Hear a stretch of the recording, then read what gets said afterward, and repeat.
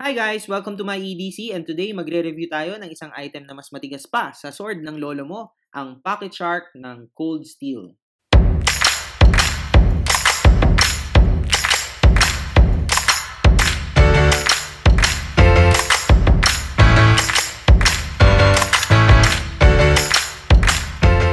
The pen is mightier than the sword. Yan ang isang kasabihan na literal na magdi-describe dito sa item na i-review natin for today. Itong pocket shark na to, nabili ko to kay Outfitter. Now, naghahanap kasi ako ng mga item na pwede kong mabitbit or madala nang hindi ako kinakabahang dalhin. Kasi normally, pag pupunta ka sa mall, pupunta ka papasok ka sa trabaho, or kahit saang lugar ka man pumunta na normally magkakaroon ng mga inspection or pag-check ng mga gamit mo. Siyempre, kailangan meron kang confidence na dalhin yung gamit mo na yon. Lalo na kung bakal yan, yung mga kutsilyo. Siyempre, ang hirap bitbitin kasi madidetect at madidetect yan. Siyempre, hindi mo pwedeng i-defend yung sarili mo na para sabihin mo, hindi delikado yan, hindi ganito yan. So, naghahanap ako ng ganong klaseng item.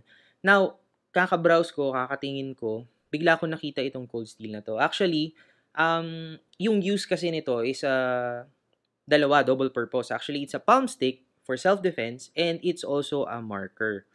And kung titignan mo naman talaga siya, nakadisguise siya parang novelty item. So mamaya, subukan natin kung ano yung comfort niya pag ginamit mo siya pag nagsusulat ka na. Okay? So, maraming klase ng ganitong item.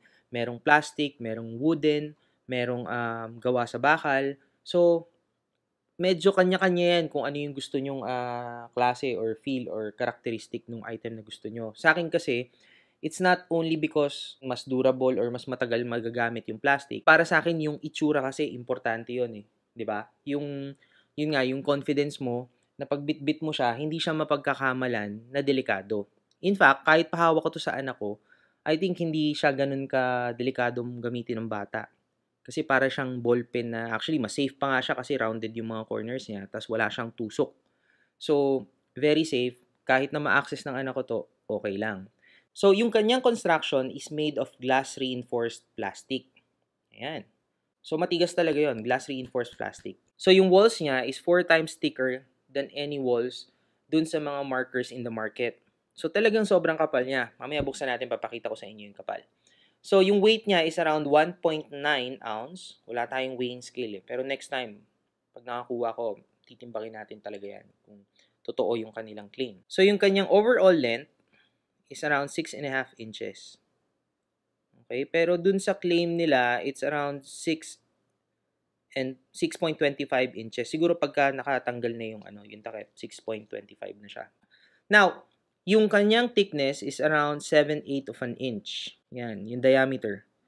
Actually, pag hinawakan mo nga naman siya, saktong-sakto sa grip ng kamay. Ayan o. Diba? Tapos yung kanyang finish is matte.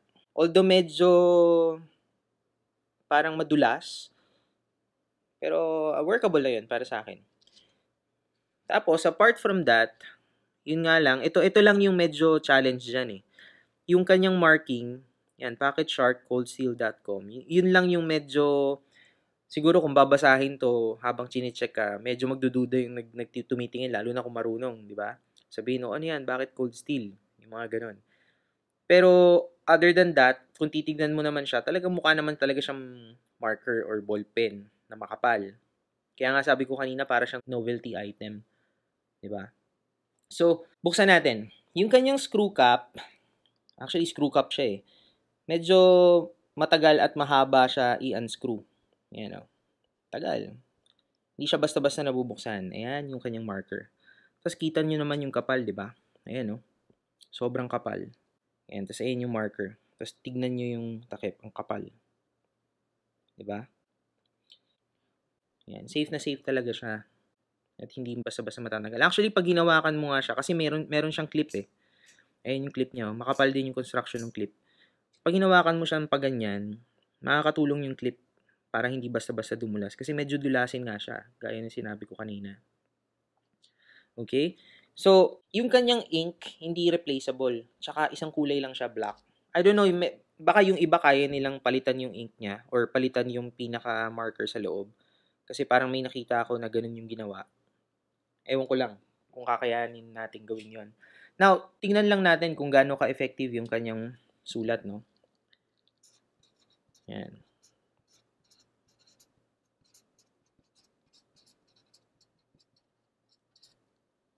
Diba? Kayang-kaya naman. It's a marker and hindi marireplace or hindi malalagyan ng ink. Yan, balik ko lang. Maraming tawag dito sa item na to, no? In fact, yung iba, tawag nila dito is palm stick. Yung iba naman, ang tawag nila dito is yawara stick. Marami, meron pa nga koga.